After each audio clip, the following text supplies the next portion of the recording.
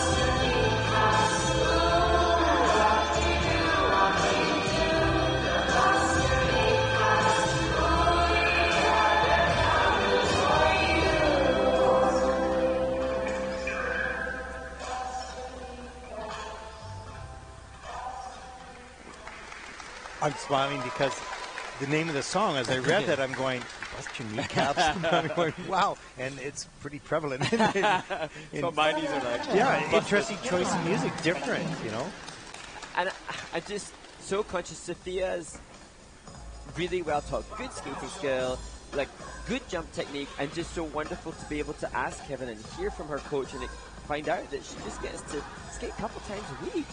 It was amazing when he was telling that story. And then, again, kudos to you and your research and whatnot, is to hear that story of the sacrifice that this young woman makes, and the family as well, to travel such distances to just get a few hours. Here she is in the Junior Grand Prix.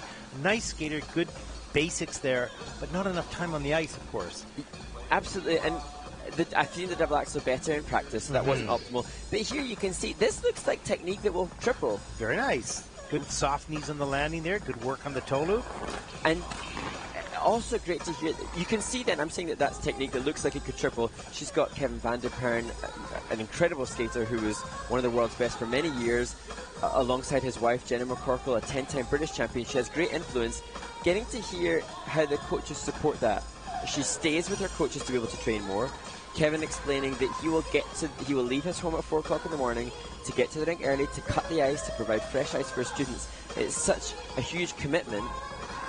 But that said, despite that epic commitment, time on the ice is just what is necessary to be able to master technical content that we see from some others. But amazing effort from the team here. And how wonderful is that he's working that hard with the skater that doesn't have all the, the facilities and access that others do. So great job by both skater and coach here. 30.13 for Sophia, and that will put her currently into 12th place. 30.13 total points. She's currently in 12th place.